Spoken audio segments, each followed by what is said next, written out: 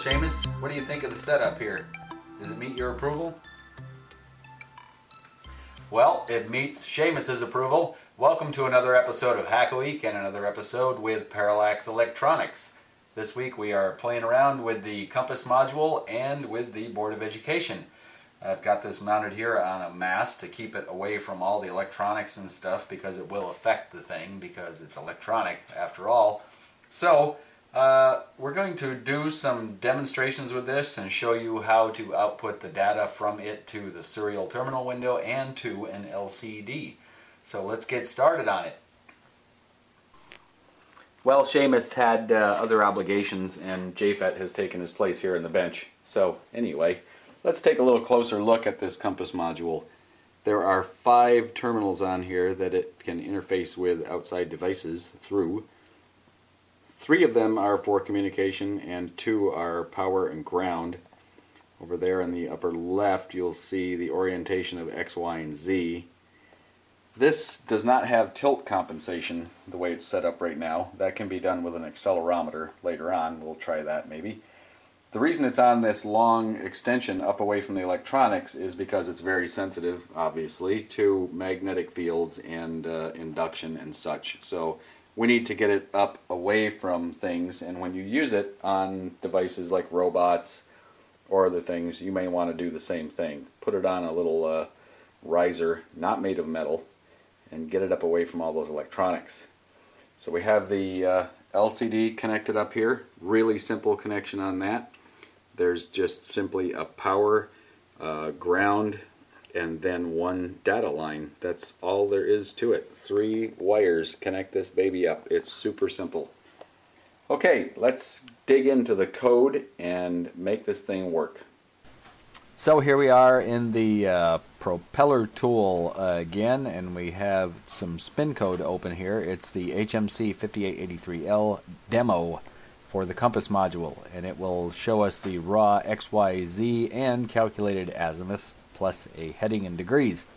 And it does that through the serial terminal window, which is displayed on your computer screen. And here in the object area is that object, term, which is the full duplex serial communication. Let's check that out real quick here. We can open the Parallax serial terminal window right there. And we will do that in a moment. And we need to upload this first. So let's give that a F11. And it uploads. And then let's get our window up here and select the COM port. Let's enable, and we'll clear that out. There we go. You can see the raw XYZ and the heading in degrees displayed. So as I rotate it around, you'll see this change, the north, south, east, west area, and the degrees that it's showing in change.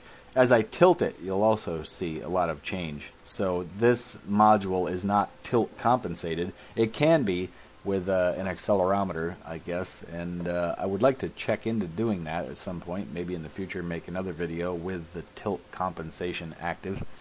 So that's what this demo program does. It will show you that XYZ coordinate and also a heading in degrees. You could use that in a robot, I suppose, just as a proof of concept to try out your Compass module, and that's one application. Another one would be just to have a simple compass that you could look at on an LCD, and that was the goal here. So I got an LCD from Parallax. It's just a simple 2 by 16, 2 lines, 16 characters each, and I went into that code for the demo here, and the first thing I did was go to the object section, and in the version for the LCD I just got rid of the terminal object and substituted the LCD object, and then anywhere throughout the entire code I did a search and replace for term and replaced it with LCD, because anytime term came up, that was when it was actually writing to that using the term object. Well, now we're using the LCD object, so logically I figured I could use this code that way to get started, and so I did, and it showed up first with a lot of lines of text just overlapping each other, and you couldn't really read exactly what was going on, but at least I could tell that something was getting through. So after a little bit of tweaking and eliminating some code that wasn't needed, I came up with this version 2 here. Called it version 2 because the first version was basically the one that was all gobbledygook. And now that's uploaded, let's take a look at it on the workbench and see what it does. Okay, there's the readout you see right there in the LCD, and the backlight is on. That was a command that I put in there. And right now it's pointing almost north. Right there, when it's at north 0 east, that's north as per this little chart. So right now it's pointing north, but it doesn't say north, it's just showing the numbers, and then it will show these numbers in between the compass points as I rotate it. So as I rotate it towards east, you'll see the numbers changing, just like they did in the serial terminal window, but we're seeing them here on the LCD instead. But it's missing the north, south, east, and west things that would tell us when it's actually pointing north. So now let's get back into the code and make some changes so that we can see that. Well, that worked, but the characters that were staying behind and lingering and such just didn't really please me, so I decided to find out why that was happening, and also to get that north, south, east, west word to pop up, like the one we saw in the serial terminal window. So let's find the area where all that happens. That was right here. If we go back to the demo version, you'll see right here is where it wrote north, east, south, and west. And it did it when the parameters were at a certain value based on which way the compass azimuth had been determined by these if statements. So I figured, well, maybe I can just take this north, south, east, west stuff and copy it like so. So we'll copy that and then take it over here to the version that I wrote and paste it back in.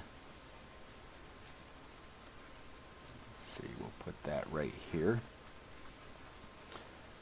And then we need to change all this. I'm doing this to demo to you how to use the search and replace.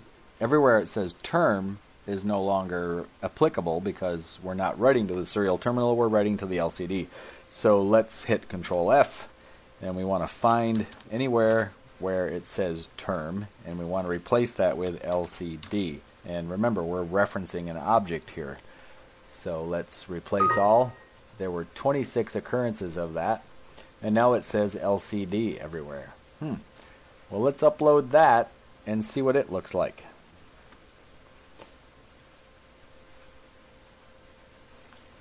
Okay, so here we are back at the bench with that code uploaded, and as I come up on north, there it is. It shows the word north. And I keep rotating around, but wait, what's this? There's a little leftover H right there. See, that's a little problem I'm still having, and I've got to work out in the code, is when this line of data changes, I need to clear it all out and get rid of any of these leftover pieces and characters. If I go to the west, the word west shows up, but see what's happening now? Things are starting to spill over because there's no clear command happening there on the LCD. So if I get back up around north again,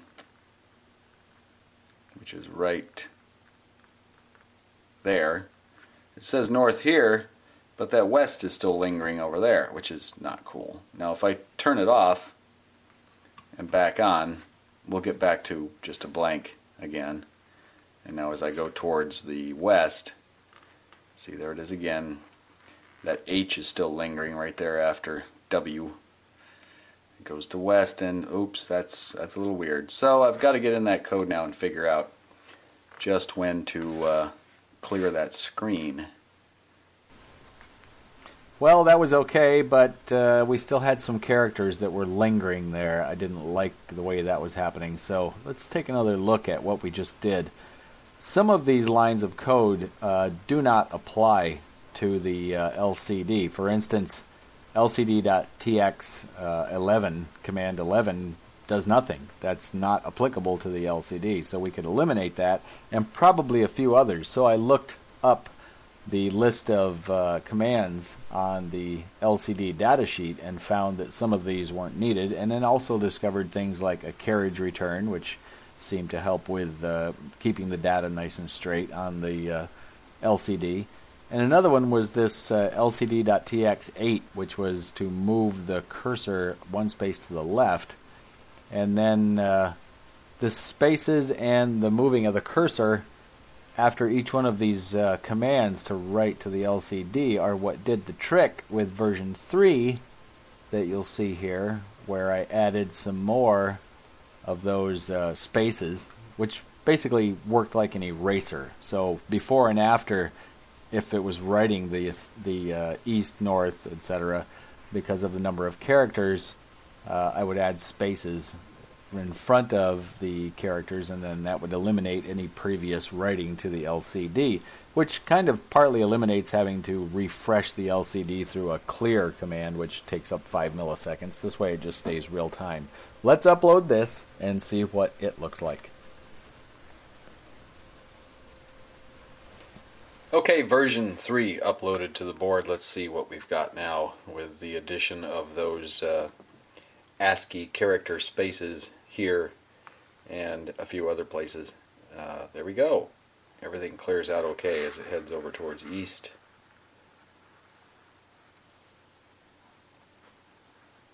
East shows up, and then everything clears out. No leftover characters, no more straggling characters. Let's try south. Yep, south works. Over to west.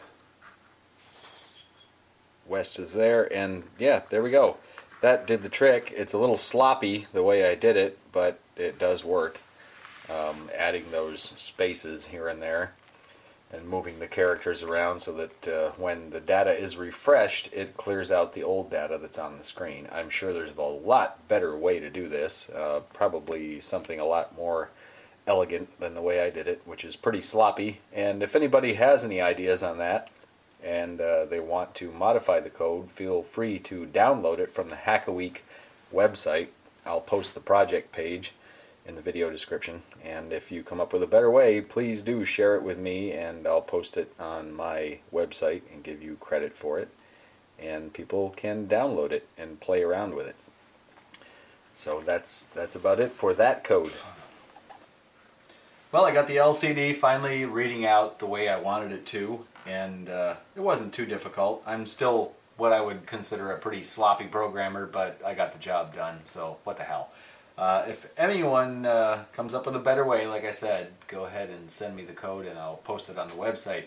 Next week I may try putting an XB module on here and transmit the data from the Compass module to another Board of Education with the Receive XB module, and we'll connect the LED to that and see how that works out. That'd be a good demo for the XBs. And later on, I may add an altimeter to this whole project, which would be pretty cool. Then you could put this whole setup in your car, get away from the Board of Education and just a propeller chip only, and the compass module, an accelerometer, of course, would be needed for the tilt compensation. But anyway, that's future projects, and that might be lots of fun. So that's about it for this week. Thanks for watching, and until next time, keep on hacking. Let's see, which way is north? That way. I'm headed north.